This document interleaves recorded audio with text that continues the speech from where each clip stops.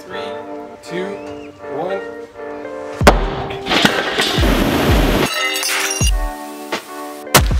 Nicks Handmade Boots made me these indestructible boots, and as you can see, we spent the last few months completely torturing these boots, putting them to the test to see if they really are indestructible boots. And you might be wondering why Nicks made me a pair of indestructible boots. Well, 6 months ago, I tested some self-proclaimed indestructible shoes that turned out to be not so indestructible. So after that shoe failed so miserably, I sent out the bat signal to the one company I thought was capable of actually making an indestructible boot, Nicks Handmade Boots. And if you don't know who Nicks Boots is, they're an American boot making company based out of Spokane, Washington, who are world renowned for making some of the highest quality, longest lasting, most durable work boots in the entire world. So the guys at Nicks accepted the challenge and went to work on a pair of indestructible boots to show what's possible when you take boot making to the ultimate degree, and more importantly, to prove that their team of skilled craftsmen are some of the best boot makers in the entire world. And I learned that firsthand when I tore apart one of their regular work boots layer by layer. And it was literally the most exhausting video I've ever filmed in my entire life, up into this video. So what makes this particular pair of boots more indestructible and more overbuilt than their regular boots or any other boot in the entire world? Well, it's made from 8-ounce rough out chrome tanned leather that's literally twice as thick as most boots. The whole boot is stitched together with Technora Kevlar burn resistant thread, built with a double midsole made from 14-ounce oak bark tanned leather, some of the hardest leather in the world, and also has an 8-iron rubber slip sole, making the midsole of this boot 5 times as thick as most boots. It's got a quadruple stitch toe cap covering the safety rated steel toe. It's got double lineman patches that double the thickness of the already over-the-top thick leather. The height of these are 18.5 inches from the ground to the top of the boot, with a fully gusseted tongue and 32 solid brass pieces of hardware. The outsole is a fire-rated Vibram outsole, and to top it off, they literally screw screws into the sole to help reinforce it. And each of these boots weigh a staggering 5 pounds each, making the pair weigh just over 10 pounds. Making this the most ridiculously overbuilt, over-the-top, steroid-injected boot that I've ever seen, and I think that's probably ever been made on US soil in probably the entire world. And like I said, this is a one-off boot that they made specifically for this video to show off the skills and the capabilities of their team. So they won't make this boot for you, but a lot of the features and the design and the durability of this boot is available in their regular line of boots, so be sure to check them out via the link in the description to thank them for taking on this challenge. And usually at this point in the video, we cut the boots in half to see how they're built and what makes them indestructible, but it felt like a shame to not run some super scientific tests on these boots. So we're gonna run 3 tests. We're gonna run an impact resistant test, the puncture resistant test, and my personal favorite, the flame resistance test. So up first is the impact resistance test to test the strength of the toe of this boot. And the way we're gonna do that is a really simple test. We're gonna stick an egg in the toe of a boot, representing your toes, and drop a 16-pound bowling ball from various heights, representing the worst day work ever, to see if the egg is going to crack and if your toes would be protected. Scrambled eggs in a boot. So up first, we dropped it from about 5 feet up, and not a scratch. So instead of doing the test a little bit higher, we just went straight to the top of the shop and dropped it from about 20 feet up. 3, 2, 1. Turns out dropping a 16-pound bowling ball from 20 feet up trying to hit the toe of the boot is a little bit harder than I expected. 3,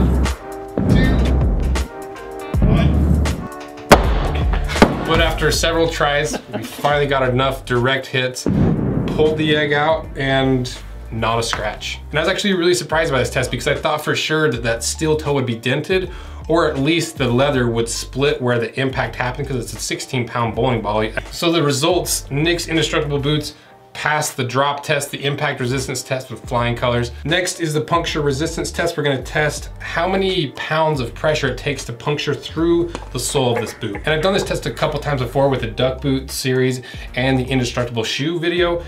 And it's far from sophisticated and scientific, but it's super fun, if not a little dangerous. It was at this moment that he knew. He fucked up.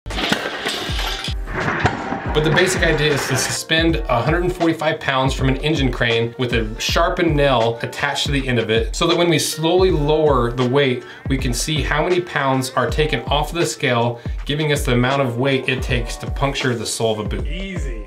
That was way easy. And to put it in perspective, the duck boots took 6 to 12 pounds to puncture through, and the Timberlands took less than 20 pounds. So we set up the boot and slowly lowered the weight.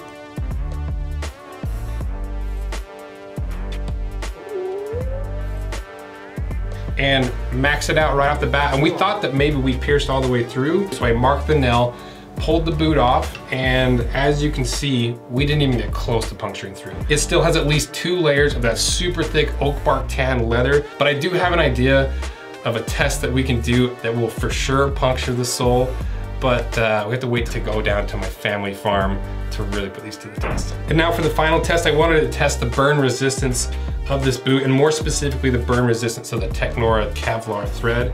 And this thread is pretty amazing stuff because Technora is 8 times stronger than steel, nearly fireproof, and is salt and chemical resistant. And if you've never heard of Kevlar, it's the stuff they make bulletproof vests out of. So to test the fire resistance of this thread, we hung 4 strands of different types of thread and lit them on fire. And as you can see, the cotton thread just went up in flames.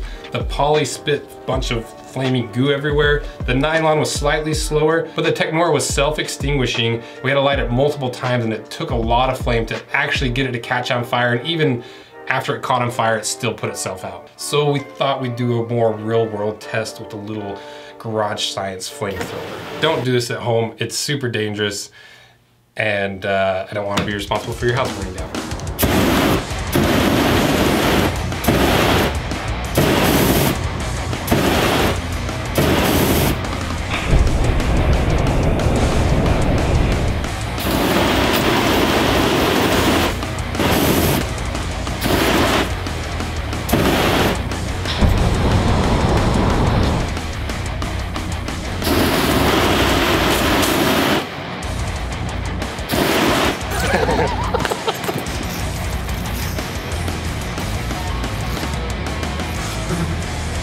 Let's throw this and see if it explodes. Yeah.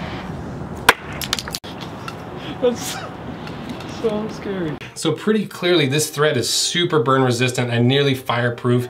And just to put it into context, we also torched the Timberland that we've been running these tests on. And as you can see, those threads are completely gone. They just melted away, completely disintegrated from the flame. And we hit that Timberland way less than we hit the Nicks Indestructible boot for far less time. And even the leather is a lot less damaged. Like if you look at the leather on the Nicks, because it's a fleshed out leather, those looser fibers are a lot more fire resistant compared to that finer grain pattern that most of the time is exposed to the outside world. So that's something I also didn't expect. I didn't expect the flesh out leather to be that fire resistant. So after the 3 tests, the boots were in pretty good shape. And I wanted more carnage to the boot. So we put together one more test to really put these boots to the test.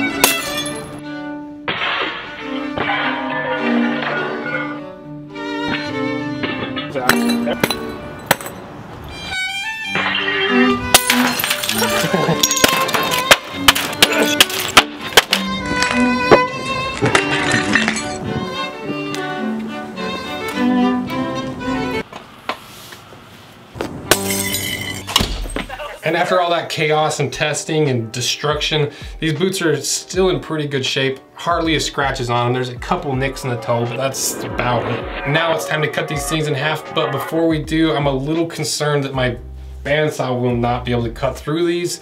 So we're gonna take it down to Nate's brother's dentistry practice to have him x-ray to see kind of what's inside of the boot and what to anticipate, and even if my bandsaw can even cut them, but also because it'd just be cool to x-ray this boot to see all the internal components of it. Sweet. Oh my gosh, this is the craziest thing I've ever seen. So it's rendering right there. That is insane.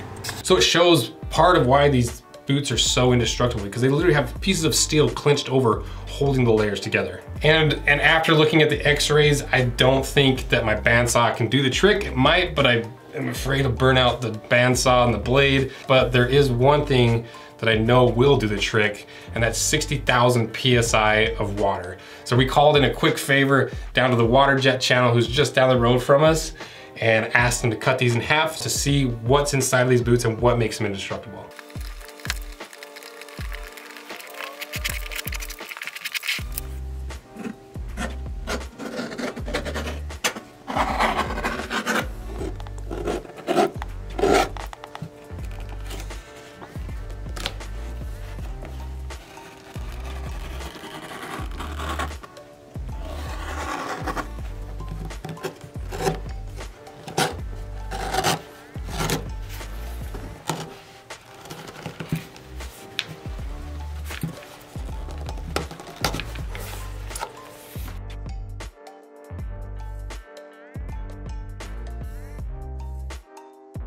Okay, let's get it started.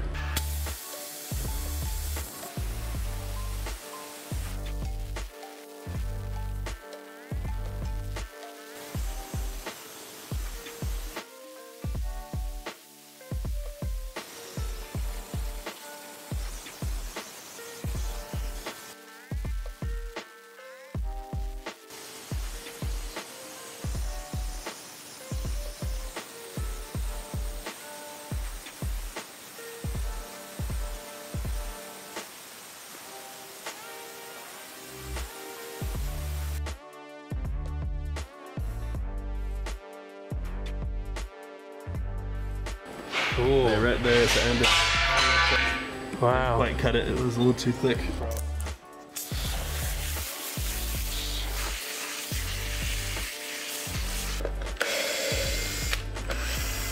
So huge thanks to the Water Jet channel. Be sure to go check them out and subscribe to them. If you like my content, you'll love their content. They cut way more interesting things in half, and they're always putting out amazing content. So huge thanks to them. Go check them out. I'll put a link in the description. But let's see what's inside.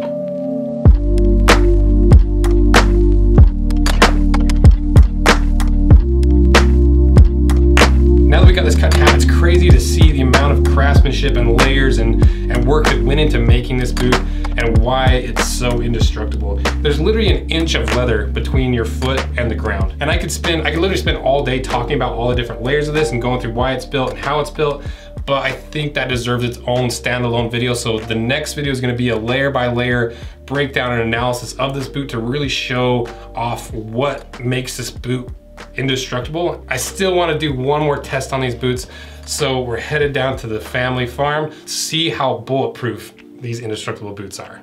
Okay, we're down in Mona, on the family farm, the town I was raised in, and we're gonna put the boots to the test after all of our previous tests failed. So we got a variety of guns from anywhere from 22 all the way up to 300 Ultra. So we're really gonna put the boots to the test with the help of my dad.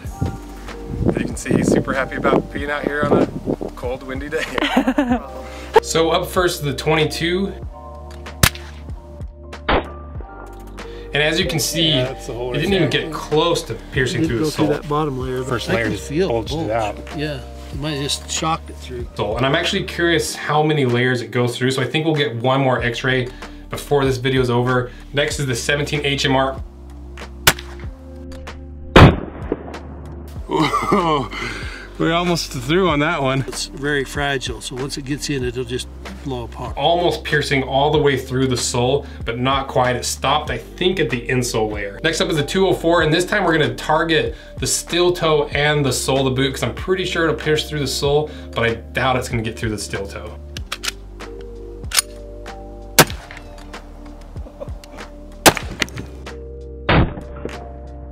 Oh. There it is. Holy cow! Blew through there pretty easily.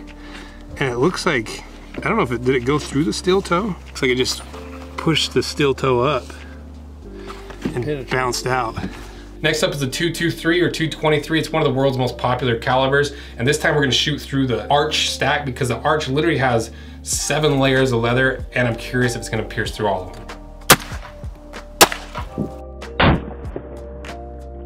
Wow, Jeez. tiny little puncture hole.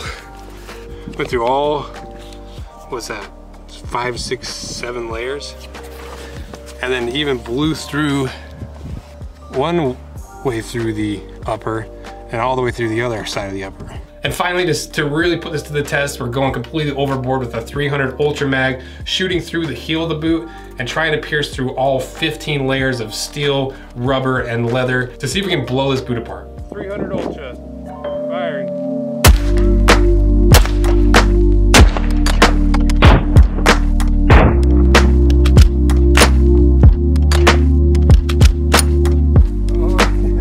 Not a whole lot left to it. Check that out. It did blow out some there, but it's crazy how this rubber will take a bullet and just swell and come back. So finally, with a little help of some gunpowder, we finally blew through this boot, but I want to get it x-rayed one more time so we can see where the bullets ended up that didn't get pierced through, and just to get another cool x-ray of this boot.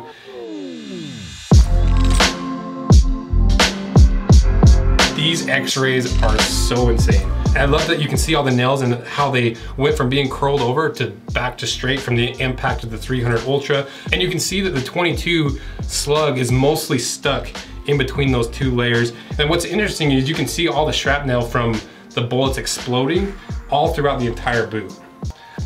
This might be the coolest thing I've ever done on the channel is shooting this boot and then getting it x-rayed, and I want to get this framed to put on the wall. So are these boots indestructible?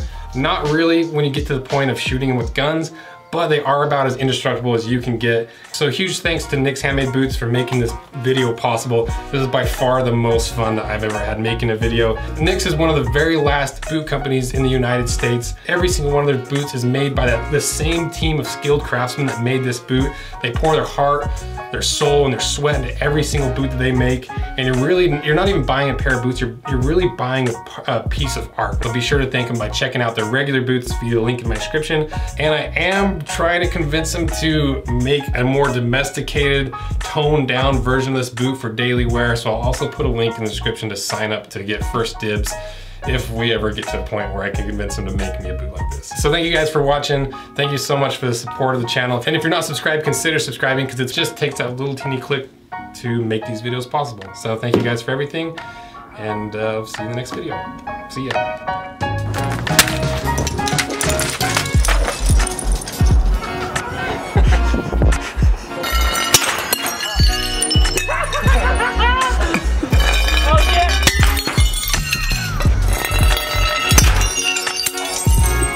Perfect, dude. That's perfect.